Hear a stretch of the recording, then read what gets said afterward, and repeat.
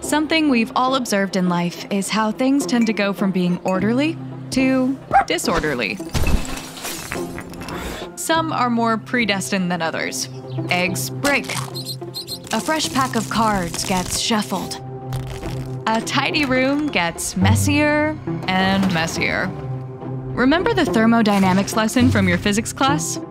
Entropy, a measure of disorderliness, increases with time.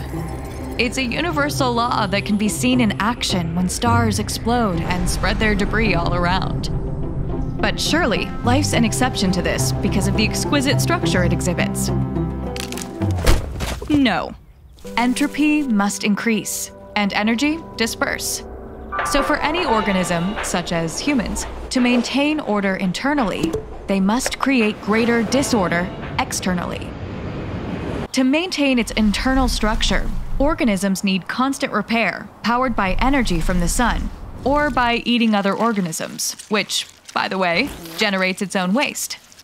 In short, life's an accelerator of entropy, transforming what's ordered and usable into what's disordered and unusable, an entropic wasteland.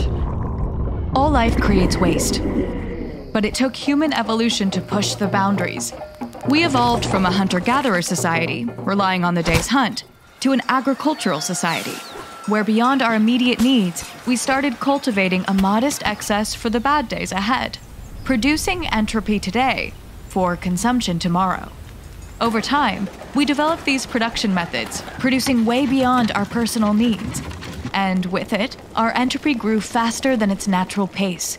But our production systems were still limited by the physical constraints of how much grain we could store. Enter money.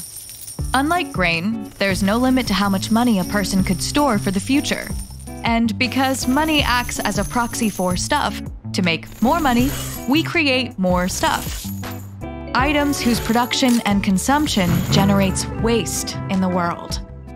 Our desire for an ever-expanding pile of money compels us to seek out low-entropy resources like rainforests and fossil fuels. Destroy or consume them! And leave waste in their place. Today, our money isn't backed by precious metals, so there's no physical limit to how high it can go. It's simply a number in a bank's database. But that number's economic growth is tied to the growth of entropy in the world. The bigger it gets, the more waste is produced. We assume economic growth is good, but forget that nothing comes for free.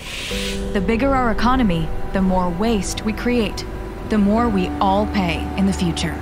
So the question we need to ask ourselves, is our thriving digital bank account worth the wasteland we leave in the real world?